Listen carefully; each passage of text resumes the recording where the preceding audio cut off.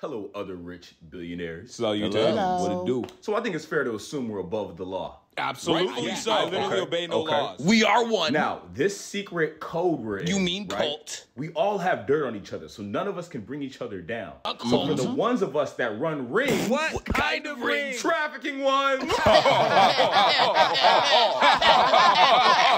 have so much dirt on each other that it's not worth exposing one person or the other. However, if anybody wants to go against us, Jeffery Epstein. we're immediately going to No violence, please. I'm a Christian man. kick them down.